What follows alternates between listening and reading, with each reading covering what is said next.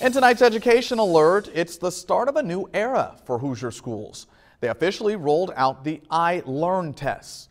The ILearn test is replacing the I-STEP test. Students will be expected to meet the same goals as the I-STEP. Students in grades 3 through 8 will be tested on language arts and math. 4th and 6th graders will also be tested on science. And 5th graders will have social studies as well as language arts and math. Hoosier leaders decided to replace the I-STEP after several testing problems.